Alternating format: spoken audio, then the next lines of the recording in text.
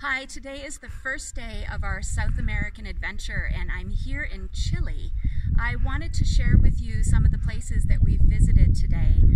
First we started in the foothills of the Andes Mountains, approximately an hour to an hour and a half outside of Santiago. We went to the town of San Esteban, where they have incredible wineries and we really enjoyed the wine there. And they also have petroglyphs that we were able to visit and see climbing up a mountain. Then once we finished that sort of area, we proceeded up to the area where actually the border of Argentina and Chile meet, and we came up into the actual Andes Mountains. We came up through a series of 29 curves in the road. It was quite an interesting drive. The altitude here at the top where we are, which is actually a ski resort, is 2875 meters.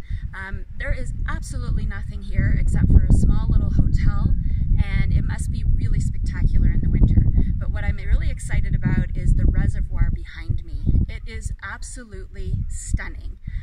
The mountains here, the altitude go up to 3,500 meters, and it is a natural reservoir which is unbelievably beautiful. And I just wanted to share it with you so that you could see some of the interior of Chile and how really very beautiful it is.